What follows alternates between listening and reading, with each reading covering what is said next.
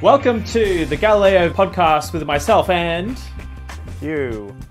For the Christmas special 2023. I'm going to put in more jingle bells. Woo! Galileo podcast is the podcast for your early stage tech news and views from two pre-seed VCs, namely us. And in this episode, we are going to cover AI agents, our favorite moments of 2023, predictions for 2024. We are going to taste test some cocktails created by ChatGPT. I have my ingredients here. Oh, my ingredients are all strewn all over my desk, so... And we're going to roast a deck, and we're all going to do this really quickly. So how does that sound, Hugh? I love a speed run, so let's get going. Fantastic. But first, before we jump into this, as some of our fans may have seen, and I expect a lot of our fans Our raging podcast fans, yeah. Yeah, the top 1% podcasters in you know who you Spotify are, Wrapped. top 1% Spotify Wrapped Galileo podcast right. listeners. Correct. As they may have seen, last week, Relevance AI announced their US $10 million round, led by King River Capital, alongside Peak 15, formerly Sequoia, and Insight Partners. It is the largest round so far in our portfolio. It's also one of the largest rounds for AI agents. And so we're super excited by that. It was co-founded by Daniel Vasilev and Jackie Ko. And essentially, if you don't know Relevance AI, they're building a low-code platform that lets companies build and deploy custom AI agents to automate repetitive tasks. You know, things like, for example, booking in a sales meeting with your SDR reps, or answering basic customer support queries, things like that. Now, this is all part of what they're calling the AI workforce, which is super exciting. And Daniel has an op-ed piece, which I'll link in the show notes as well, which I highly recommend you read if you're interested in agents. But the cool thing for us is that we invested back in 2020 before AI was cool, I like to say. Now, according to Daniel, they believe that every team will have hired an AI agent by 2025. And by 2030, you'll have full-fledged AI teams supporting you in your everyday business, which is a pretty grand vision and a pretty interesting one. As I mentioned, it's noteworthy for us because it's one of our biggest rounds. We've had some really fantastic investors join this round from around the world. So it's not just in the US, but also Australia and Asia. And we've been on the journey since day one. So I wanted to take a quick second to just ask ourselves a couple of questions about this investment, what other founders can sort of glean from this, I guess. And to be sure, this is an investment that's ongoing, right? They're only in Series A, so they're still very early. But what I wanted to ask you, Hugh, was there's a lot of talk around AI safety, job loss, AI doomerism taking over the world. Everyone who listens to podcasts know we don't quite agree. But as a VC, how do you think about this in the context of relevance? Look, I mean, I think a lot of the conversations about safety and job loss and everything else, like it goes back to every new piece of tech where, everyone's drawn up those old articles from the 80s and things about how, calculators are going to make everyone unemployed and all that sort of stuff. I think a lot of that just isn't, never comes out in reality. I think with this investment, it's really the piece of how do you make your people more efficient? And if you look at the timing and coming back to the piece of the macroeconomic climate, I think that question of how do I make my team and people more efficient and my everyday work life more efficient, that's where we're going to see the early applications of AI. Some people might say that's, job loss or whatever. And I would say, well, were they really high value, high accretive value jobs in the first place? Or were they the sort of jobs where, you sort of had people because the technology wasn't there to be able to do it? I don't know, the days of where you would have people post in forms to you because web forms were too hard. Does the fact that web forms exist now, strip out the many people who used to just copy type stuff into databases? Well, I think there's positive steps forward for efficiency as well as the rest of society that really we need to think about. So I'm not too concerned, I guess, about that in the context of this investment. I think in some ways this investment lines up with that macroeconomic environment of really hey, everyone's going to be looking towards what happens next and how do we actually generate efficiency in our businesses. Cool. Thank you. So it's just an interesting point, and I agree. And question for you, James. There are a lot of these sort of generative AI, Gen AI, as they're now known, Gen AI startups getting funded. What makes Relevance so compelling? What I think is really interesting is that the Relevance team started off in vector databases and finding out relevant features in unstructured data. And that was their pedigree. this is before LLMs became really popular, and this is before we even had the term AI agents, which is, really interesting to think about, in terms of a market thesis. Like, this market didn't exist. Now it does.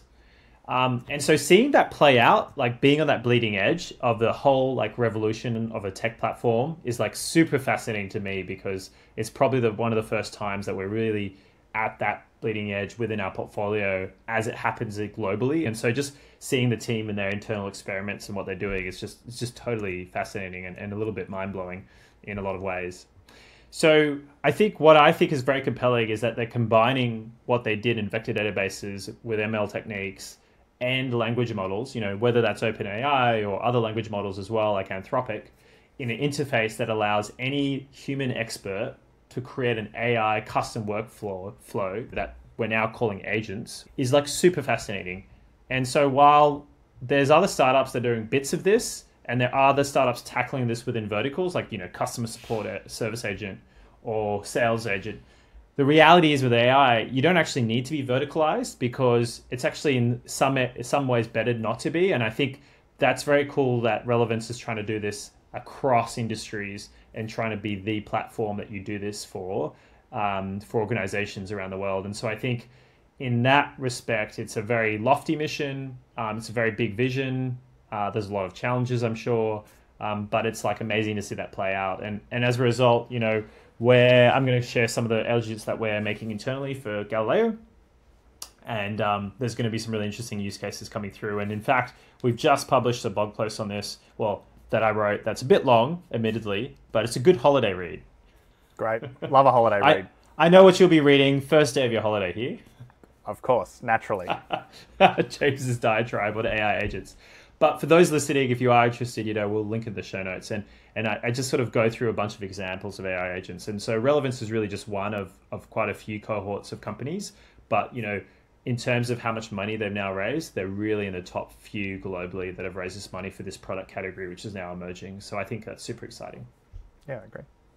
Moving on to our next section, we have the lovely Ludi from Team Galileo joining us. Welcome, Ludi. Hey guys, good to be back. Fantastic. Very good to have you. Now, for this section, rather than go through news, because it's the Christmas special, I'm going to add like Christmas bells. Oh, wait a minute. I meant to like... Yeah, where's your Christmas hat? Oh, there you go. Oh. Yeah, Christmas special. Lovely. Great. Santa Hugh bringing all the funding gifts. Probably looks better on this side. For those just listening, Hugh just put on a Santa cap. Rather than do news, in this section, we are going to go through the team's favorite moments of 2023. So I'm going to go around the room, the Zoom room, and I just want one moment and a lesson for founders or investors. And kicking it off, Ludi, what is your favorite moment of 2023? Oh, I think my favorite moment, of course, is launching the Jupiter program for Galileo. That was like an amazing time spent with the female founders that I got to work with. But off the back of that, there was also a recent initiative that was launched called Grapevine. And so that's like grassroots, led by startup founders, operators, and leaders. And essentially, like, the aim is to raise awareness for abuse of power, harassment, and bullying within like the tech industry. And I think, like, being in the industry for such a long time, I think like 8 years now, it's nice to finally see something like this sort of like come through into fruition. It's just an awesome initiative. So yeah, that's probably one of my favorite moments, and towards the end of the year. That's a very good moment, actually. Right. Well, we can put a link in the show notes.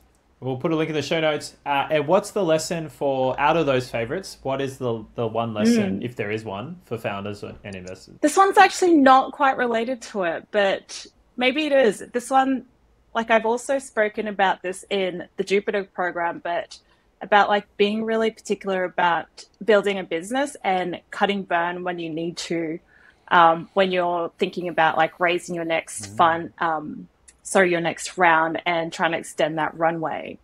So, I mean, like, growth at all costs is like amazing, but also sometimes you just need to like reduce headcount, salaries, and forecast, and like try to spend as efficiently as possible. That's a good message. Capital efficiency is always a good thing in our books. So thank you for that. Okay, on to Hugh. Hugh, what was your favorite moment? Look, I found this really hard to select what my favorite moment is. Like, I was going to say, like, the implosion of the crypto market, you know, like, ha ha ha. But then at the same time, as, you know, even one of our investors, even one of our LPs pointed out, you know, if you'd put money into Bitcoin at the start of the year and then now, you know, you're up 600% or something. So, you know, as much as I joke about the implosion, and it's been nice, I guess, to have fewer Web3 pitches, terrible Web3 pitches. We don't see quite as many as we did maybe in the heyday of last year. I think in the same light, I think in some ways the moment, I don't know if this is I'm going to call this a favorite moment to be a bit contrarian, is like, I think this year startups became hard. I think in the last couple of years, startups have been really easy and people have perceived startups to be really easy, both in a good way and a bad way. And this year they became hard. And I think what we've really seen is we've seen the ways in which, which founders are the type of people who are doing it because it's like it is their life's work. It's really what they want to do. And separately, the people who go, oh, actually, like, I kind of want to just cash a check at a big bank. And I think that's, you know, no shame in that at all, to be clear. But I think it's made that, like, the sheen has come off startups as a sector. And I think it, you know, it's kind of like, it's showing that piece of what's real and what's not, which I think is a really positive sign in some ways, because you have less of that sort of frothy, you know, money everywhere kind of market. Yeah, that's a good one. It's a bit contrarian. What is the lesson though inside that? I mean, I think the lesson there is really just like, in some ways, I'd say the lesson is like, be cautious about jumping on those trends. I mean, even the trend now is potentially going to be, you know, AI. Everything's about AI. And, you know, 2 years ago, everything was about crypto, and now no one's asking about, you know, where Web3 or crypto fits into this thing. So I think you've got to be careful about when you jump on those kind of trends. And, you know, certainly we see a number of startups where they just sort of jump from one trend to the next trend to the next trend. And sometimes they are a bit of a storm in a teacup, and they just sort of, they leave and they pass, and that's it. And, you know, perhaps metaverse is going to be that as well. Who knows? But like, I think the lesson there is really like, you know, a little bit coming back to Ludi is like, you've really got to make sure you're actually building a business here, and, you know, you're actually doing something. And if you just kind of do these kinds of businesses where you're just kind of continuously blowing smoke up each other's asses, it's just not very, it doesn't last very long. So I just have some great imagery, and I just want to really jump on like thanks. DALL-E You can go. I was going to say you can go back to those like, you know, 18th century paintings of like, because that's where the saying comes from. Is like, you know, that was an old treatment, medical world. I actually didn't know that was where it came from. Is it old treatment? I believe where it came from. Oh really? Okay. Well maybe we'll link something in Shownotes. Similar vibe to you here. I'm going to be a little bit contrarian. I think, and I'm going to just be a little bit cheeky, I've got two favorite moments. The first favorite moment is we hit 20 investments in our portfolio for Fund 1. I'll put a little, you know, cheers, self-congratulatory cap in there. And I think that's a big milestone for us because we've now invested over this period, which has been wild because we've had COVID and now we've had the tech crash. So I think we've got a very mixed portfolio of founders that have started in different parts, and it's really fascinating to see. And it's also super exciting because now we have a big portfolio, and obviously they're all doing really interesting things. The broader moment for me, though, is the fact that I think we are now in a new era. And so I think the 2012 to 2022 decade was obviously a big bull run for tech, and fueled a little bit by SaaS, I would say, software as a service, subscription, enterprise. I think from 2023 onwards, we're in a new era. I don't know what it is. Obviously, AI will play a piece, but I don't think it's going to be called AI. I think it's going to be called something else. Okay. The lesson for founders would be the best time to start a business is when you have the idea and the inspiration and to just start. And what I mean by that is there is no good time. The best time is now. So I think regardless of market cycles, we still see and we still want to fund startups and founders. And I would say that kind of like you, when the market is down, you get more people that are, I guess, really, really think it's their life works. When capital's cheap, you obviously got a lot of hanger-oners and tourists. I'll call them tourists. You got a lot of tourists as well. And so that kind of like is really interesting to see. But nonetheless, if you're a founder, it doesn't really matter what the market is. There's always someone trying to start something new. And I think that's always exciting. So the lesson would be just do it. What is your prediction for 2024? what are you looking forward to, or what are you going to predict for 2024? Ludi, you go first. Oh, I think this one is more like a fundraising thing that I'm seeing, and just like a drop in bridge rounds. So I think 2023 was like full of extensions as investors like kind of gave additional cash to their current portfolios, hoping that they're just like going to survive and get to the next round. And I think now it's going to transition into like proper primary rounds, and they're going to be less generous with their current portfolios. And I mean, I think we're already seeing that too when we see like bridge rounds come through. We're like, what's going on here? So it's more of like a cautionary thing for founders. Okay. Yeah. Okay. Cool. Thanks, Ludi. My prediction for 2024 is just like everyone gets back to work. Like I feel like this year has been this period of just like, kind of weeded out the things where people are like the company's too big, it's gotten too big too quickly, or like doesn't really have the right fundamentals, everything else. And I feel like next year is where we'll really start seeing, I think that combination of increase of, cost of living and inflation, everything else is going to kind of flow through to like, let's just get back to doing the work. And this year, I think a lot of people have quite reasonably been quite uncertain in how they've made decisions. What even from an employee perspective, what company do they choose? Do they want to go for an early stage company, or they want to go for a late stage company with a bit more certainty and things like that in an environment where there's more, inflation and a bit more risk, I guess.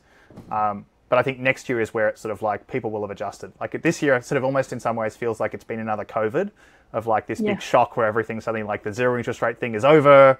What does that mean? And, there's been layoffs and rifts and all sorts of stuff all through. And I think next year is hopefully when we'll sort of have the coming out of COVID moment of just like, great, okay, so this is the, the new normal, the new normal. And this is what we're really up to. Okay, thank you. Similar to that theme, my prediction is that we may have the first AI bubble burst. Okay. And so what I mean by that is we've had a lot of funding rounds for a lot of rapid AI startups, and some of them are obscene, and I'm not too sure they'll be able to justify further funding next year as the models get more powerful and the open source models start having a lot of features and people start being able to build these things really easily.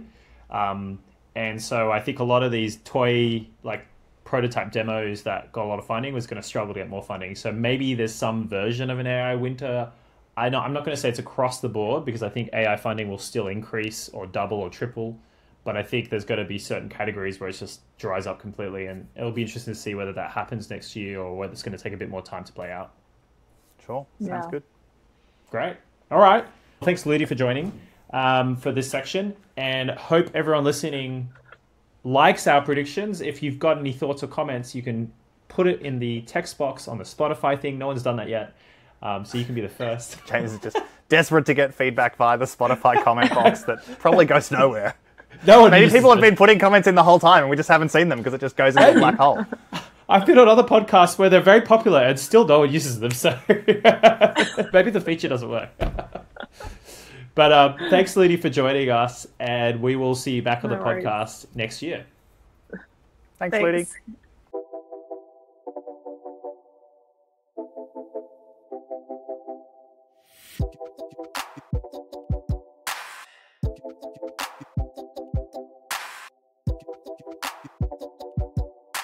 On to our next section, and we have something really special for our Christmas podcast, which is ChatGPT created cocktails that we are going to taste test live on our podcast. Isn't that exciting, Hugh? Very exciting. Nothing like being able to drink while also discussing technology companies. That's correct. The favorite activity to do of everyone that works in tech. Now, to set the context, what I did is I went to ChatGPT and I asked it to pick out a couple of moments that were particularly tumultuous, yeah. Tumultuous in tech history over this year. And the first one we got back was, of course, it's a little bit meta, OpenAI's ousting of Sam Altman. Okay, so tell us about the cocktail, James. So, the cocktail is called the Sammer, and I said, make a cocktail based on this. OpenAI said, sure thing. I'm going to make a cocktail. This is what it spat out. based on 3 areas. One, the power dynamics and shifts inside OpenAI, and the tensions of the power struggle, highlighted by the ousting and subsequent reinstatement of CEO Sam Altman. 2, the technological and ethical considerations of the rapid development of AI, of GPT 3.5 and GPT-4. And then 3, the Microsoft's strategic maneuvering. So I thought GPT really summarized those aspects of the debacle really well. So the cocktail will incorporate the following components, which is laid ingredients and a twist of bitterness and a strong base of spirits, symbolizing the impactful nature of AI tech. How about that, huh? Great. And my favorite part of the cocktail ingredients is a dash of blue to represent Microsoft's significant role in the events. There you go. So it sounds like, James, given yours is a layered cocktail, which is horribly complicated, perhaps I'll explain mine while you start preparing yours. Okay, that sounds like a great idea. Mine, on the other end, was titled The Crypto Crunch, which is all about the about the collapse of FTX and Sam Bankman-Fried, and obviously the ongoing investigations and everything else. And obviously, we covered a lot of that in the last podcast, and along with literally every single news outlet that exists. Yeah. And so ChatGPT has created the Crypto Crunch. Now, mine contains dark rum. I'm going to use this rum, which was actually gifted to me by a colleague from the Dominican Republic. So it's Dominican Republic rum. It's my sort of homage to, weird tax jurisdictions on small islands. That, of That's course, a good homage. Works out how it goes to it. According to ChatGPT, it represents the complexity and depth of the case. I've got ginger beer. I've got ginger ale, but close enough. Which is representing the fizz and buzz around the trial. I've got some limes for some lime juice, for a sharp twist with the unexpected developments of the trial. I've got bitters for the bitter outcome for many involved. I think primarily Sam Bankman-Fried, but other people probably didn't come out of it with their hands too clean. It calls for mint leaves, but I have mint leaves, so I have rosemary. The mint is meant to be a fresh start. I'm not sure who actually gets a fresh start, so I'm going to go with like a woody, sharp thing, which is a rosemary bush, I guess, post-trial. And the recipe also called for a Bitcoin chocolate coin, which, of course, I do not have. No. I thought that was a very odd addition from ChatGPT. It was a little bit of a strange thing, but that was meant to be the nod to the crypto world. So I'm going to start by muddling my my rosemary with my So while lime you start juice, with I've that, got my let me explain a little bit of what's going to happen with my one. So my one is a gin-based cocktail, which I've now poured in the shaker. And that's meant to be the strong base of AI, apparently. Then it's got lime juice to add a twist of bitterness, which is meant to represent the ousting of Sam, apparently. And then I've got to add some lime juice, as I mentioned, blue cacao representing Microsoft, and simple syrup to balance the flavors. I love that yours is quite advanced, while mine is literally just like smash everything together in a cocktail shaker, add ice, and then serve, which is exactly the kind of level of complexity that I need. Well, it says that I smash it all together, and then I meant to add a dash of grenadine, which I'm replacing with raspberry flavor syrup. Great, yes, Cotty's cordial. Because everyone was out of grenadine, because apparently it's very popular at Christmas. I'm muddling with a small wooden lime juicer, so, I wouldn't say I'm necessarily got the... it turns out I don't have a muddler. That's a, those of you who wish to find my Christmas gift, perhaps a muddler would be a good opportunity. I will consider getting you a muddler here for Christmas. How about that? It is quite a nice rum, this rum, actually. Very nice rum. Well, feel free to possibly add almost extra wasted shot. on the cryptocurrency themed cocktail, but the crypto crunch. The things I do for you, James. The things I do. That's right. Rum and some bitters. Okay. Yep. Now the key is to obviously, as you must with bitters, always make sure you cover your light-coloured T-shirt in it. Correct. That's right. So I've got lime going in. Okay, I've now added all my main ingredients. Fill the shaker with ice. Here we go. I've got my ice all ready. And so I've got to shake. Yep. Oh, nice shake close to the microphone just to wake everyone up. Got my glass here all ready as well.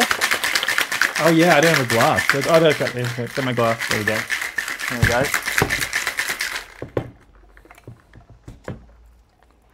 Ooh, it's very orange. Quite orange. I don't know if it could be the bitters. The combination of the bitters and the dark rum probably ends up with the orange. And then I'm going to top it with some ginger beer. Look at this. Mine was very, very blue. Look at that. Well, I mean, that's what happens with... It looks like Powerade, really. It does. I should have tilted. I should have tilted my... I failed here in my cocktail making. I should have tilted my glass as I was pouring my ginger ale in. Just shows how I can't be trusted. Okay. Much like Sam Bankman-Fried. Correct. Or now it's spilled everywhere all over my desk. Oh no. Just like the assets of FTX investors being spilled into, Almeida's researchers' balance sheet. That's there you right. go. It's very frothy. I mean, this is what happens with bitters, though. Bitters does make drinks very frothy, I will say. Okay, just wait. Let me get this club soda. I'm going to quickly go. So you don't even have all the ingredients, James. Unbelievable. The absolute challenges that we have to do here. They're poured perfectly with a bit of a meniscus. The inverted meniscus. Perfect. So I've now got my club soda, which I'm going to add a dash, apparently. And then what I got to do is add a dash of grenadine, which in this case is raspberry. Raspberry Cottage cordial. I can't believe you're drinking that. Oh, look, I didn't have any grenadine. Yeah, now are you layering it over a spoon, James? How's your cocktail making abilities? Because if you don't have a spoon to layer it with, how will you be able to do it? This is a good point. I should really get a spoon. No, I don't really have a... I've garnished with a small piece of rosemary. Again, the woody, sticky, grows like a weed, much like FTX, the crypto exchange. It's my addition to the ChatGPT, and I'm going to give it a stir with a knife that's been found on my desk. Don't ask me why I have a knife on my desk. I'm making the garnish, which is an orange peel. Oh, goodness! Are you going to express the orange? I am. So have you got a lighter to also burn it a little bit, James? No, I don't, unfortunately. So this is the garnish, the little. You're meant to express it over the cocktail, James. You just wasted the wonderful orange oils. I'm by no means a great cocktail maker, but that will be fine. So now I got to pour the grenadine in. So, goodness gracious, here we go. This is how are you going to be able to try and do this? I mean, that's a lot of liquid. I may have poured a little bit too much gin in this and soda water. There's a lot of soda water. I, of course, as a diligent cocktail maker, used a measure to ensure that I was measuring and keeping to the recipe. I used to measure. I just may have accidentally done a double shot of gin, which is fine. Right. But let's see. So then the twist over the drink releases oils, then drop it in. Oh, I've got to drop it in, so it's not meant to sit on the glass. There you go. Drop it in. And then I create the layer. So I'm going to pour the raspberry. Oh, look at that. Yeah, so that was the worst layering I've ever seen. Terrible bartender. Look at that descent in the board take over. Cheers to AI in 2023. Cheers. And to AI in 2024. I would say it smells heavily of rum.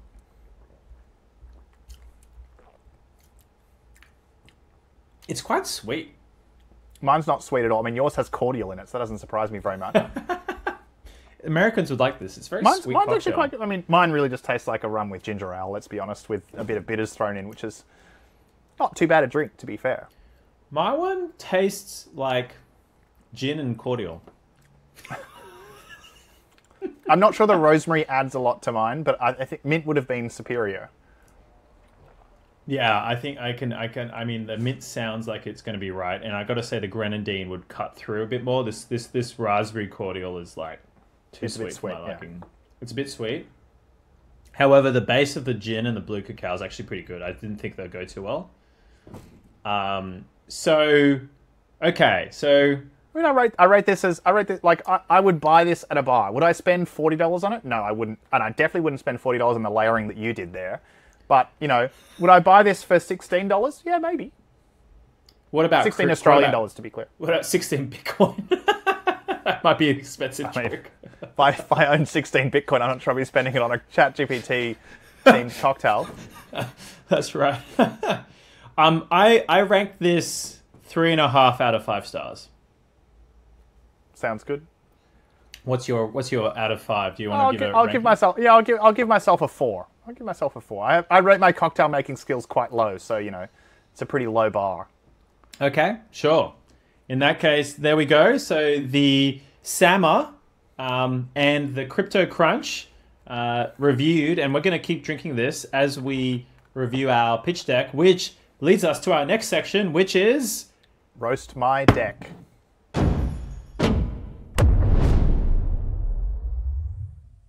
for this deck, which was supplied to me today, actually. So thank you very much for Michael. Hugh has not seen this. I've only flicked through it. As with all Roast My Decks, we have the mission of the founder, and the idea of Roast My Deck is obviously to give a live reaction of what VCs actually think about your deck and give the founder some feedback, which hopefully they'll find helpful as they raise money.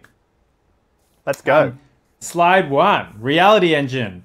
The future is here, sooner than we expected. Let the dream begin. Hugh, views. Look, what I don't like here is that it says, let the dream begin, and then the bottom right-hand corner it says, the dream is real. So is it beginning? Is it real? Internally inconsistent. I did not actually pick that up, but that's This is not the Crypto Crunch speaking. This is me. Okay. I don't like it too much because I don't know what's happening, but sure. I think it could be a little bit more... A bit mysterious as to what the company is. Correct, yeah. All right, let's go to slide 2. Close your eyes. And I hate it whenever they say close your eyes in a deck. Impossible instruction to follow while also still reading the deck. Correct. Okay, maybe so this was a present deck. This is one of the... Yeah, maybe this is a present deck. Okay, so we're imagining a phone. Next slide. Okay, open your eyes. All right, sure, I'll just sort of ignore that part. This image is image taken directly from a 6-year-old man's brain. The dream is real. Okay, so I think... So we're doing like the neurovision thing? Neurovision thing. Neural vision. Neural vision, yeah. So, okay, sure. I mean, the man has imagined a 3310, which is probably about accurate. That's so true. All right, slide 4. Okay, allow for reading it. Yeah, okay, so there you go. Like this is a like a neural reading thing. Is it a new product category? I don't know if it's a new product category. It's more just a product category no one's yet been able to unlock. Yeah. Interesting. I'm intrigued. Tell me more about the data. Tell me more about the science. How far along are you? Let's go to slide 5. More images. Yeah. Okay. These look like captures. These look like really terrible Google captures, or maybe the early GPT-3 style, not GPT, but the early stable diffusion type image generations is what these kind of look like. Well, I think this is directly taken from what I presume is this like. The cap. I mean, that looks like it's a file photo from the 80s, but All I'd say is this is a very narrative style pitch, and like for people that listen to our podcast, they know that we're in slide 6 and we kind of are inferring what's happening here. Yeah. So, all right, slide 6. Problem. Okay, so now we're in the problem. Now we're back in the problem again. Okay, so, I mean, everyone knows that it's a problem that computers can't read your mind. So, sure. I'm not sure what the problem is here, because this is one of those new spaces where it's like the market doesn't really exist. Yeah, I mean... And as a result, it's hard to like say this is the problem of the market because there is no market. And so I think you need to kind of just ground it in like brain interfaces are going to unlock something. Yeah, correct. Like brain interfaces, big market. But I think that's also... The challenge with this, I would say, is the right side doesn't really say to me... It talks about this as if we're building products. But I would have thought that here we're building infrastructure, like we're deep tech here, right? So solution, okay, solution, thoughtware. Is this like shareware from the late 90s, early 2000s? Synchronization of this feels a little bit like buzzword bingo at this point.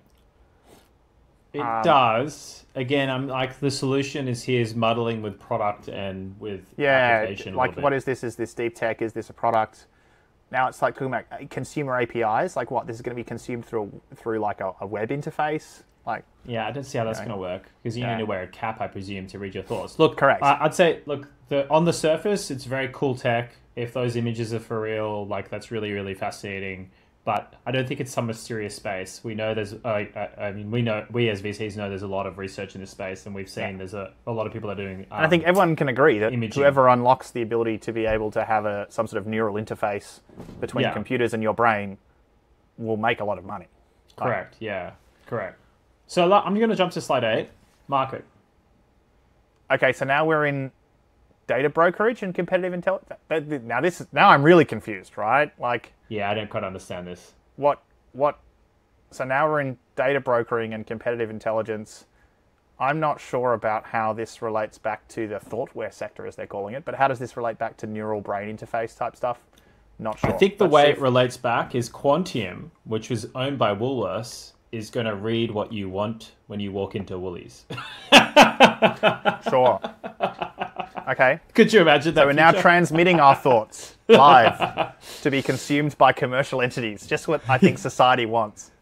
Okay, slide 9. Is this now saying that it's a market research firm / project?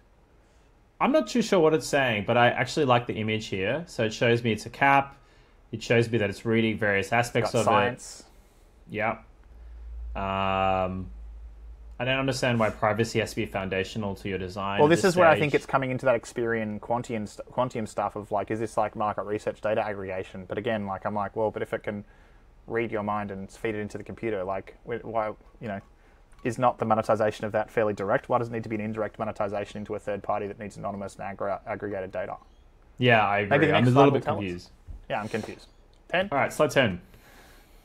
Thought to X API and soon platform. So, okay, so now we've got something different. It says the Dreamscape is the equivalent of ChatGPT for thoughts. Okay, cool. It streams data from any brain-computer interface, BCI device, to our cloud, allowing streaming of thoughts into internal monologue, inner monologue, images, music, and soon dreams. Now, confusing. Right? That is confusing. The left side to me is like, okay, cool. You're describing, imagining a like brain-computer interface. The right side is saying any brain interface is going to go into the cloud, and then as it like, very confusing. It is confusing, and I think the problem I have with this is the founders kind of introduced a few different use cases of this type of technology, and it's unclear to me which one he's tackling first. Yeah. And it feels like he's jumping to a product before he's worked out what the problem is. I still don't really know what this is. Yeah. Well, I presume it's a software and hardware product? I don't know. Then it says any BCI device. All right, let's go to slide 11. Confusing is probably what I put that slide is. Now go to market. Okay, right, okay. We're not talking about like technology TRL stages or anything like that. We're doing something else entirely different. Is it ready to go to market? Is my question. Yeah, I mean, first 3 months we're going to go straight from brain data to an API. That's a lot. Given that I'm not sure we're getting any brain data in the first place. Watch out, next 2024. Our predictions are wrong. It's going to be bullies reading our brain. I mean, I also worry a little bit about the expansion and hiring piece says hire A players, and that's like late in the piece. I'm like, normally you raise to hire, right? So it's confusing, and I just don't, I still don't really understand the problem. I don't understand how this is going to solve that. So yeah, confused. Yeah. All right, we're going to go to slide 12. Okay, cool. We've got a demo. We can do a demo. Okay, so how does it work? Okay, so now we've got an idea of what the product is. Okay, so it's taking EEGs, it's taking multimodal data with pure movements, and it's got science and machine learning, and then a GPT-2-like model. Huh?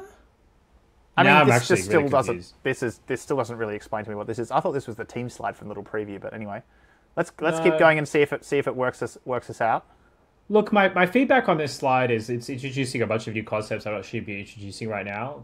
And when you have a cap and then you're telling me you've got people and face detection, I'm getting really confused because I thought the cap was all you needed to. Yeah, but the cap might just be an EEG, and maybe they're just. I'm pretty sure it is just an EEG. Yeah, correct. I'm pretty sure it is. Next one. Ready to 13. go use cases.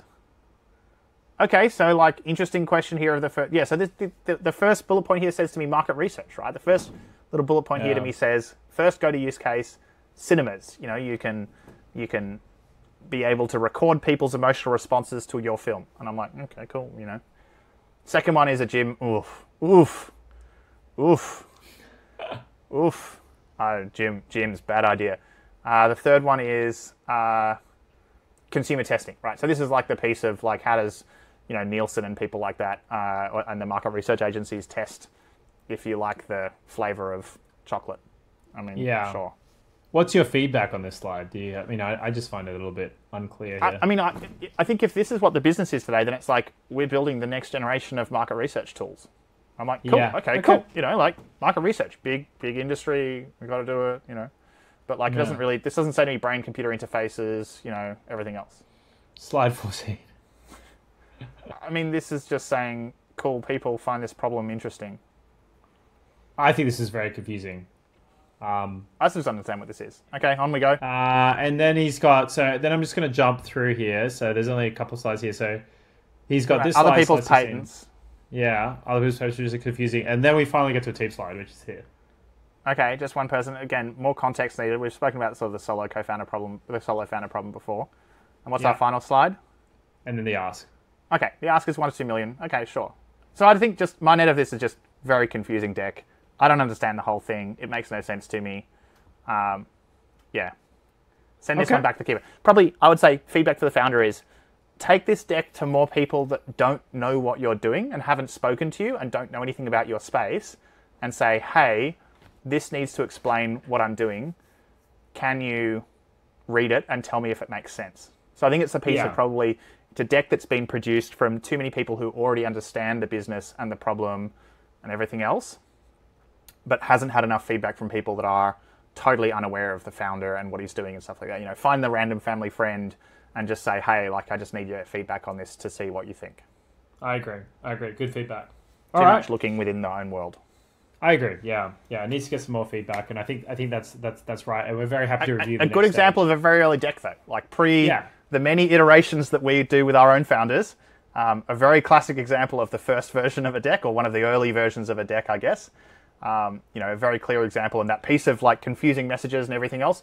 Every founder goes through that phase when they're building these decks, and that's where it's really important to get that feedback from people who you don't talk to about work all the time, to be able to really, sort of shape that perspective and make sure that it comes through clearly for people that don't actually, live in your head. Correct. All right. Thank you very much, Hugh, for that, and I agree with those points. Thank you, Michael, who shared the deck, who's the founder of that business as well. We'll be happy to take a look at your next version. And thanks, ChatGPT, for the cocktails. And importantly, thanks to our listeners for listening. This is our 6th episode, so we're pretty new. We want your support. So we want to keep doing the podcast in 2024. We are looking for small sponsors, not very big ones, who want to sponsor us into next year. Yeah, surprise. If you would, just send me an email. It's just team@galileo.ventures. If you've enjoyed this episode, please share it with a founder or investor who think you would benefit from it today. And finally, please subscribe. Spotify, Apple, or YouTube, and give us a rating. Don't forget to like and subscribe, as the youth say. I don't know if you can like on Spotify, but you can on YouTube, right? So smash that like button, hit subscribe. You can heart on us. That's a like, isn't it?